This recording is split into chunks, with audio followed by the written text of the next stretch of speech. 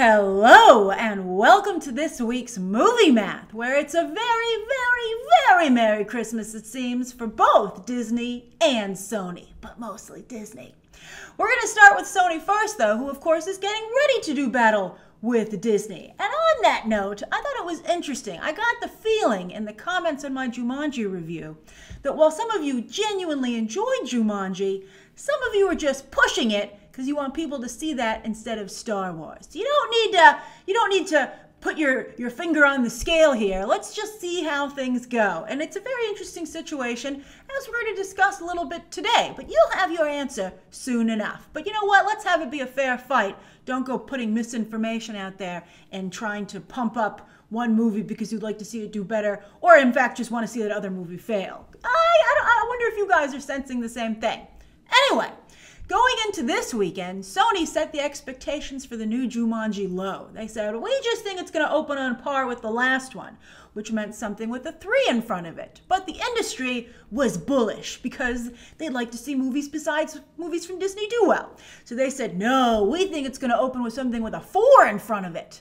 And then as the weekend got started, it looked like maybe it would have a 5 in front of it. But a 6? Well, that's a box office number with smoldering intensity. We'll see if it stays at 6. I think there's a very good chance that by Monday afternoon, it could have a 5 in front of it once again. But that would still be a very sexy number, especially considering where this thing was expected to start out. Sony, can it become a real studio? They lost Bond, that was one of their crown jewels, and as for their other crown jewel, they've become like divorced parents with Spider-Man, sharing custody with Disney. Their streaming service is such a non-entity. Every time I bring up streaming services and I'm like, Sony doesn't have one, you guys are like, what about Crackle, Grace? First off, is anyone watching Crackle? I don't think they are. In fact, Sony has so little faith in Crackle that even though they own the rights to Seinfeld, the show, they sold them to a competing streaming service, Netflix.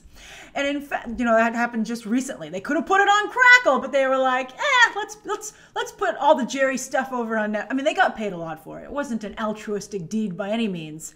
But you would think they'd want to buoy their own streaming service, rename it yet again, and try and get in there.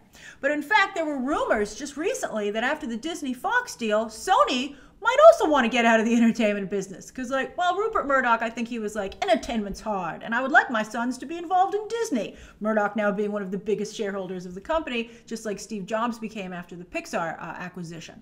And this should be looked into, maybe. But anyway, Sony was, there were rumors that Sony was like, we don't want to be in the entertainment business either, so we'll sell off our entertainment holdings to a place like Apple, Amazon, or as many people were hoping, maybe Disney. So I think that would, at what point would Disney be considered a monopoly? Who knows? All right, for now, Sony is still in it. They're still competing. And after just failing to turn Men in Black, Charlie's Angels, Angry Birds, and even Zombieland into franchises, franchises that are ongoing. It's been a rough year for Sony. But it seems that they're ending on a high note, as Jumanji is indeed a true success, at least out of the gate, for this third entry for the studio. Side note, don't feel too bad for Sony. While 2019, as I just said, has been rough, they do have Little Women, Bad Boys for Life, Bloodshot, I think that looks very good, Peter Rabbit 2, and maybe Ghostbusters Afterlife. Again, I think a lot of people were, saying good things about Ghostbusters Afterlife just to diss on the 2016 Ghostbusters, instead of genuinely liking the film. But maybe that'll help it at the box office. The money is still green. There's no, it's not, you don't get a fraction of the cost of $1 if people go to see it for other reasons than just actually wanting to see your movie. So they don't care. But then also Sony has their solo Spider-Man flicks coming up, like Morbius, Venom 2, and Spider-Verse 2. So they're still in it. Now back to Jumanji The Next Level. This is not only great news for Sony, A- cinema score, solid audience breakdown. See? Looks like Disney isn't the only studio that can make an all-ages crowd pleaser. I was going to say a bland crowd pleaser, but I like most of the Disney fare. Although things like Toy Story 4 seem like so phoning it in.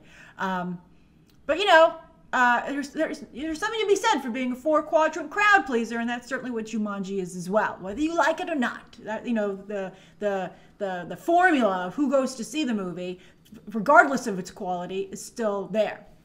Now, also, I don't want miss any of these movies. As I said in my review, I thought Jumanji was entertaining, even though I thought the energy was off.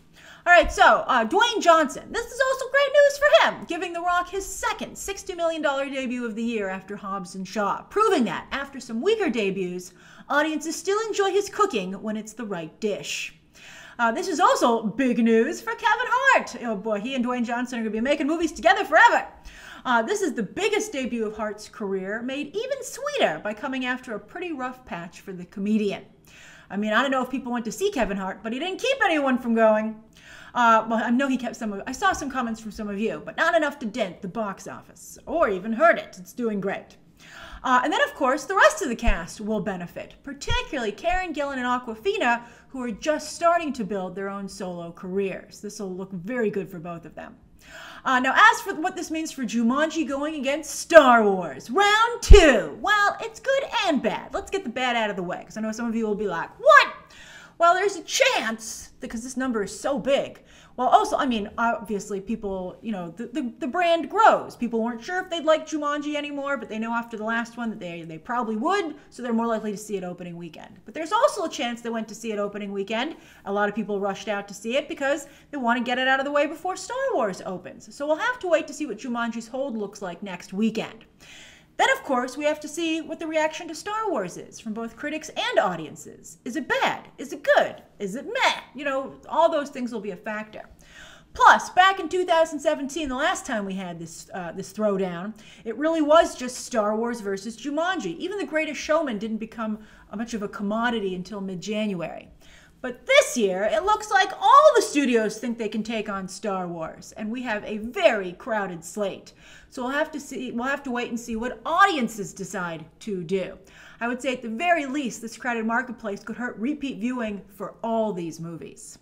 But no matter what happens with Star Wars, Disney is having a record-breaking 2019. They've already been breaking records this year. They just keep breaking them and setting the bar even higher for going forward. Frozen 2, yes, has joined the $1 billion club just 1 month out. And this means that Disney has $6 billion films in 2019. A new record, because as we had just discussed, 5 was a record already, but now they've set it at 6.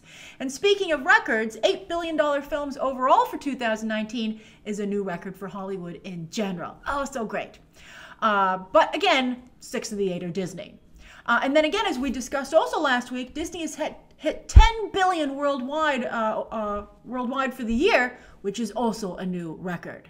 Whether Kathleen Kennedy joins her fellow Disney execs on the winning side or stands in stark contrast on the other side, we will know soon enough. All right, now globally, I would also like to point out that Frozen once again did very well in Asia. Those 3 Asian countries are huge, which is why you're seeing more and more Hollywood films cater to them. Those are the top 3 markets for Frozen again. And then also, it did its next best markets were the UK and Germany. But you can see how small the other markets are in comparison. I'm sorry, but it's true. Every penny counts. But that's why, you know, some of you are like, why don't we go over all the different countries? Well, these numbers aren't particularly exciting. Only when you amass them together does it get cool. Now, as for the weekend's other new releases, audiences made it clear that they go to the movies to escape, not to double down on the hot topics of today. That's what Twitter is for. Duh! Clint Eastwood's vilification of the press, Richard Jewell, was surely intended to stand out as a rare conservative hit in Tinseltown. I'm sure Eastwood was super excited about it. He's like, I'm going to take on the press. What do you think, stool? And he should stop taking career advice from that stool. Because instead, Eastwood's old school depiction of a reporter trading sex for information, totally unproven by the way, undercut the movie significantly. I'm sure he's none too pleased with Olivia Wilde, who cut from the group and was like, I've got to save myself, and kind of also said bad things about the movie. She was like, wasn't my idea to portray it that way, but you know, I'm just an actor here. And Clint Eastwood's like, what? All right, I mean, again, she's like, I got to save myself. Then Jason Blum thought it would be clever to take, I don't think, by the way, Olivia Wilde really did save herself. I think the whole thing's a mess. Then Jason Blum thought it would be clever to take on toxic masculinity with Black Christmas and got one of his lowest openings in quite a while. As for the overall top 10, Ford versus Ferrari and Knives Out are having the slowest race ever to the century mark. I can't believe Ford v Ferrari isn't there yet. although both, I want to make this clear, are considered hits and will probably do pretty well at the box office for the next few weeks as they're both awards contenders. I think Ford versus Ferrari will go on to the Oscars. I don't think that's going to happen with Knives Out, especially after it was not recognized by the SAG Awards, which are the biggest voting block for the Oscars. But also, both those movies will do boffo biz on streaming. And speaking of streaming, I know so many of you hate streaming, but what do you want? It's changing the industry. And it looks like many of you are waiting until streaming to see a lot of these movies. You don't want to talk about streaming, but yet you relegate so many movies to streaming. With such a crowded slate, what's helping you decide what to see in theaters and what to wait to see on streaming? And it's scary to wait to see a movie on streaming, because while you might intend to see a movie on streaming, you might just not get to it even when that comes, because there's just so much original content on streaming, etc. But, for instance, Dark Waters had one of the biggest drops of the weekend just 1 week after it finally went wide. What a disaster. And it's just, as I said last weekend, it just came out at a very bad time. I think the movie looks excellent, but there's just no time to see that movie. It doesn't have an urgency to it. Now, in the specialty market, Uncut Gems. Oh, this needed some good news, and it got it, because it was, of course, was snubbed quite a bit last week during all the awards nominations announcements. But Uncut Gems was the surprise winner of the specialty market, boasting the second best opening weekend per theater average of the year after Parasite. Oh, that's excellent. And it set a record for distributor A24 when it comes to opening weekend per theater averages. So that's fantastic. Oh, I'm so happy for that movie. I hope this is only the beginning of great box office headlines for Uncut Gems. It goes wide on Christmas Day. It's going to be a great New Year's film. Bombshell was solid, right? But again, seems to confirm that audiences do not want to deal with difficult issues at the multiplex, at the very least, let's say, during the holiday season. Now, I think, I think these are subject matters that people are so divided on that they don't really feel, I think, anyone can totally speak to it. I mean, on the one hand, you're probably preaching to the choir, and then the other half doesn't want to hear it. So nobody goes. I think that's probably what's happening with these specific movies. Because, Hollywood's always made important films, and people have historically gone. So I think that's what's happening here specifically. All right, so as for this coming weekend, this is it. Star Wars finally hits theaters. Is the fandom menace real? Now, Star Wars is expected to open with around 200 million. Sure, that's the lowest of the trilogy, as many are gleefully pointing out, but it's still 200 million. That would make it the second biggest opening of the year and put it in the top 10 openings of all time. It would not be bad if it opened at 200 million. I think if it opens, let's say, not close to 200 million underneath it, like if it's like 190 something, I think it'll still be okay. But if it's like 170, 180, then you can start to be like, it's not doing well. But, 200 would be fine. As for Cats, well, maybe it'll be the new Greatest Showman, which opened with a measly 9 million, but went on to 435 million worldwide. I don't know. Let's see. Let's see if it's any good. I have no idea what to expect.